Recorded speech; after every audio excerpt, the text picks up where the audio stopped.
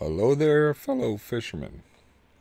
Before I show you what you came to see, I would like to quickly state that the all-tackle record for muskie that is recognized by the IFGA is 67 pounds 8 ounces and was caught in 1949 in Wisconsin and was measured at 60 and 1/4 inches long.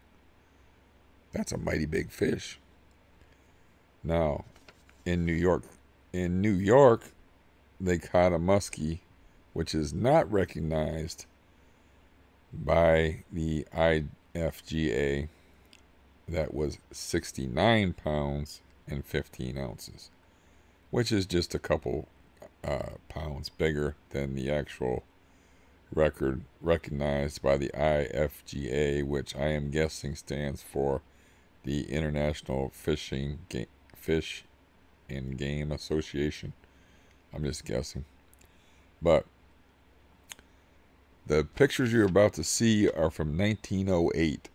They're authenticated as being from 1908. There was no photoshopping in 1908. I don't know if they even had the word computer in 1908. So these are not fakes. I read an article by a guy that was supposed to be an expert on the muskellunge, and his argument that they were fake pictures was basically there's no way a muskie could grow that big. It's genetically impossible. Well, apparently he never heard of a guy named Robert Wadlow, because Robert Wadlow is a real guy. You can look him up on the internet and you can see a picture of him and you can see a video of him, and I will even post a link to a documentary of the guy. The guy was a shade under 9 feet tall. Now if I told you that there was somebody that was 9 feet tall, you would be like, that's impossible. But we have pictures of the guy, just like we have pictures of this muskie that is 7'4", 110 pounds. That's right, he's 7'4" long and 110 pounds. It was netted in the state of Michigan. It was not caught on a rod and reel, because I do not think a rod and reel existed in 1908 that could catch a fish like that. But anyways, without further ado, here it is. There's two different pictures of the same fish and two different guys posing with the fish. But it just goes to show you, when you cast your line in the water, there's no telling what is down there. And a quick story, I was fishing in the Niagara River, and I had a friend, and we were fishing for salmon, and I had a friend who was fishing with 30-pound XT extra tough line. And I looked at the guy, and he's just straining and pulling, and his rod's bent in half, and I'm thinking, what the hell is he doing? So I walk over, and I'm like, you got a snag or something? He goes, no, I got a fish, and I can't move it. And I'm like, you got a snag, dude. That's 30-pound XT. You don't have a fish. And he goes, I have a fish. I'm telling you I have a fish. And his face is beet red, and I don't know how long he's been fighting this fish. And there's sweat pouring off his face. And he's mad because I won't believe him, because I'm a skeptic. Just like that guy that said that there could never ever be anything like a 7'4" muskie. So he says, take it. And he hands me the fishing rod. So I grabbed the fishing rod, and I have better upper body strength than he does, and I'm able to muscle the fish off the bottom. And yes, it was a fish. And I get it up off the bottom, and I can feel I'm moving it, but it's not moving back. And then I'm like, well, whatever I'm snagged onto, maybe I'm snagged onto a power line or something. I don't know what the hell I'm snagged onto, but whatever it is, it's heavy. and then I feel it swim, the back and forth motion that can only be a fish, and it just swam back to the bottom and just sat there. And then I'm like, dude, you do have a fish on here.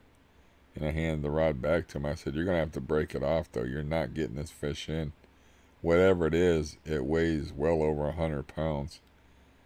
Now, I didn't know it at the time, but in the Niagara River, there's sturgeon. So he had hooked the sturgeon.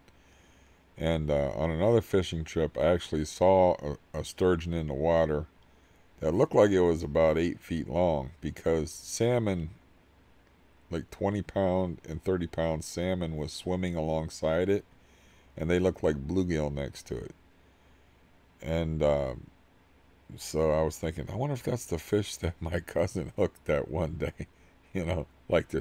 That's just a thought that ran through my head.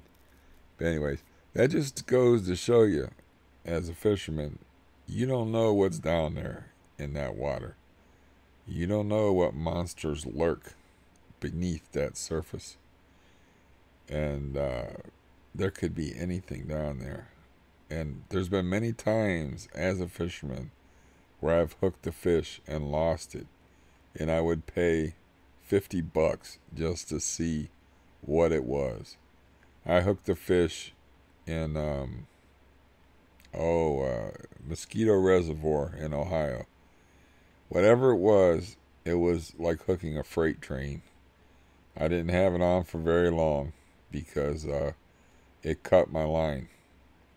And not only did it cut my line, my line was set up. I had a mirror 10-pound line on there because I'm fishing for walleye. That's not surprising, that it could break 10-pound line. What was surprising is I had 20-pound line, and I had an offset sinker that was away from the hook. It cut not only the line, the 10-pound line, it cut the 20-pound line that didn't even have a hook on it. It just had sinkers. So I reel in like that's. I'm just looking at it dumbfounded. I'm reeling in. I'm looking at the 20-pound line's been cut that had the sinkers in it, and I'm looking at the line that had the hook on it also cut. But whatever it was, I'm assuming it was a muskie. It was a joke to try to even attempt to reel anything in like that on 10-pound line. It was like it just ran, and I never gained a centimeter of line on it. But anyways, that's enough chatter out of me. I just wanted to show you these amazing fish pictures, and just remind you as a fisherman, when you go out fishing, that anything is possible. You don't know what's down there when you're casting your line into the water. And if I had the Jaws theme, I would be playing it right now. But I'm not going to put that much effort in this video. But man, next time you go fishing, good luck. And I hope you catch something that is taller than you are.